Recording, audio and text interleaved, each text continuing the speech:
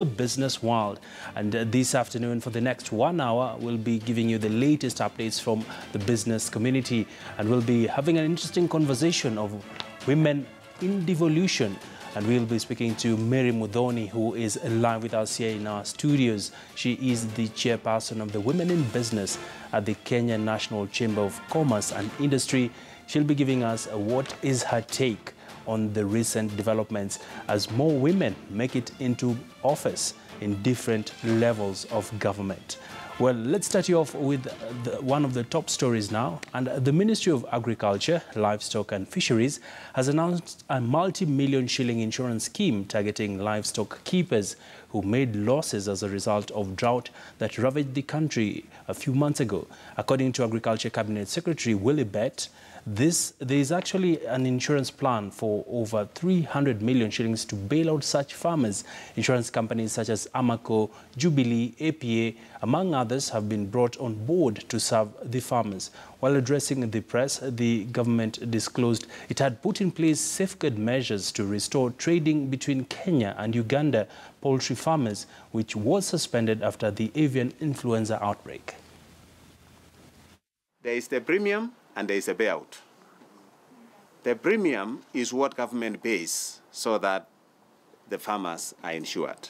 And we pay to the gentleman on my left, the insurance companies. Now, the insurance companies provides the covers to the pastoralists. Now, in the event, because the model we are using is there has to be a trigger, we are using satellite to indicate that the conditions requires that these farmers be paid, because the conditions is such that they are going to lose their animals. Now, when we pay, because I said we paid 164 million as premium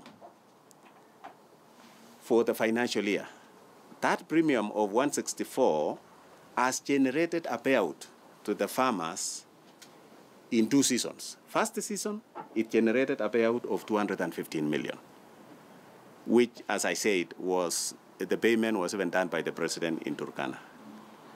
Now, today, we are announcing another payment because the conditions in the assault area has not improved. We are lifting the ban on these carcasses on 3 facilities in Uganda. And these are the facilities who have proved to the Kenyan authorities that they maintain high level of biosecurity. And these 3 facilities are Hudani Manji Holdings Rainbow, SR Afrochick, and Kukuchik. Indeed, some relief there for dairy farmers across the country. Well, to a story that continues to baffle many, Family Bank has suspended afternoon tea for staff following bold measures expected to cut down on costs at the bank. In a memo from the bank's Procurement and Logistics Department, the tea suspension took effect on Tuesday, August the 22nd. Beginning Tuesday, there will be no sponsored afternoon tea and only morning tea will be served. That was part of the notice. In justifying the rationing, the bank said the move was thought of after a lot of debate and will help the institution save money at a time when the banking industry is experiencing challenges related to new interest capping laws introduced last year. At least 3 major banks, including Equity, Housing Finance Group and Cooperative Bank, have reported a reduction in their 2017 half-year net profits, attributing the fall to the new interest rate cap. The memo, which was released on Monday, left many people wondering what kind of savings a bank would make from just suspending the afternoon tea. For more of this, catch your copy of the Standard for more details. And we have with us an interesting pull out there that just shows you what the memo read, saying that starting Tuesday, there will be no sponsored afternoon tea and only tea will be served. Morning tea will be served.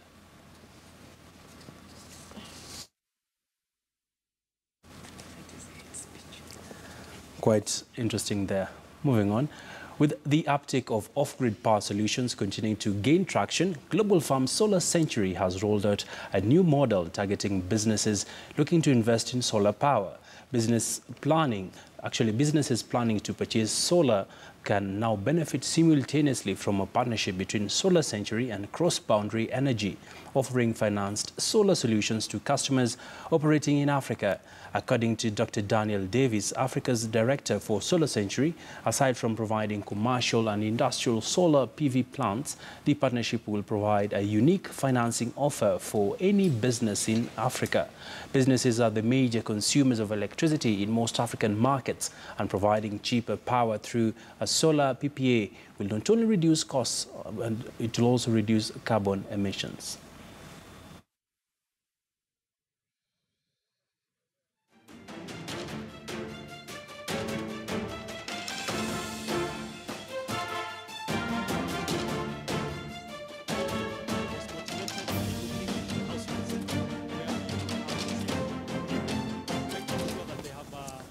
From that, a Netherlands-based firm has lost a case challenging a multi-billion shilling tender to supply the government with the new generation number plates. The ruling now paves way for the rollout of the project that was to be implemented in 2015.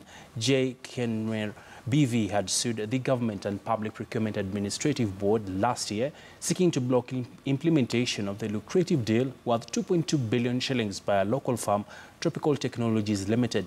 The Dutch firm had complained that PARB gave the tender to Tropical Technologies despite the company allegedly having failed to pass the technical evaluation stage because it had not obtained a manufacturer's authorization, which was a mandatory requirement at the bidding stage. But on Monday, High Court Judge George Adunga threw out the case, noting that CNARIM was reopening a case that had already been closed by PPARB and the High Court. Justice Adunga said when the board made its decision, the company never bothered to challenge it.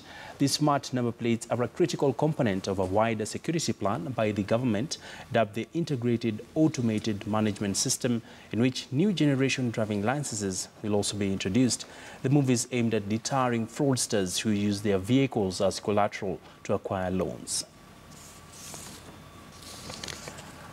After 3 years of negotiations, Kenya Airways has signed a collective bargaining agreement with the Kenya Airlines Pilots Association, CALPA, to enhance productivity. The CBA is valid for 1 year and comes with no salary increment. However, it provides an opportunity for pilots to earn a productivity allowance for more hours worked beyond a certain threshold.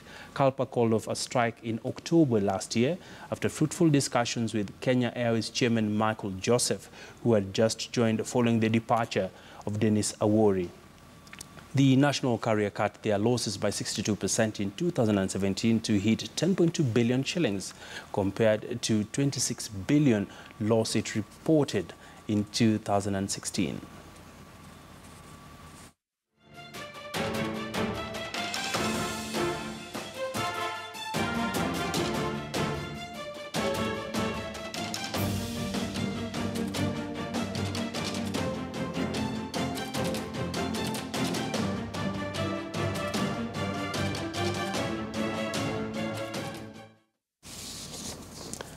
Well, some interesting developments there in the aviation sector.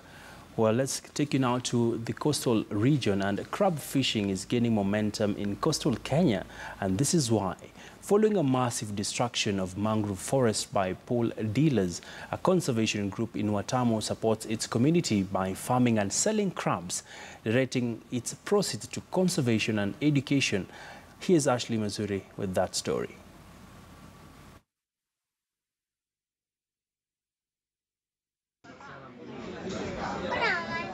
Situated at Mida Creek, not far from the Basso village, Crab Shack, also known as Watamu's magical paradise, is a discreet wooden construction standing at the edge of the mangrove forest with panoramic views of the creek. A small haven that attracts tourists from all walks of life to experience fresh marine delicacy prepared and served just within the ocean. The mud crabs are among crustaceans of commercial value along the Kenyan coast. They're not ordinary food. A meal containing 500 grams of the delicacy goes for around 1,500 shillings at the restaurant. Favorite yao ni kupata crab samosas. Ni chakula ambacho kimevuma sana Watamu na hata Malindi na Kenya mzima kwa pamoja. Wageni wakifika hapa ndio kitu ya kwanza wanaulizia. The 30-member group farms the crabs at a mangrove swamp, harvests and sells at their restaurant. To them, conservation is the major aim. The youth groups organize mangrove plantings and beach cleanups and have initiated several income-generating activities, including beekeeping, selling mangrove tree seedlings, crab farming, and other aquaculture, poultry rearing, selling handicrafts, as well as doing an ecotourism program. Kaa anatakikana apatikane akiwa ako hai, mgeni aonyeshwe kabla hajapikwa. Kule kwa mahoteli haiwezekani kwa sababu wageni wanapata kwa wingi pale na hakuna sosi ya kupata crabs wakiwa live. Lakini hapa kwa sababu tunafuga, kila kitu kinapatikana hapa live. During the low season, the shark collects at least 20,000 shillings in a day. But during the high season like today, they collect between 70,000 shillings and 80,000 shillings based on the number of tourists. Malengo yetu ni kama yametimia. Uhifadhi tumeufanya kwa wingi na unapendeza. Ikiwa pia tumeweza kuajiri watu wetu kwa wingi hapa. Through Crab Shack, the youths have managed to provide employment opportunities for the community and still sustain their livelihoods, which has alleviated poverty and given hope to an area that had remained impoverished. Ashley Mazuri, KTN News. Looks quite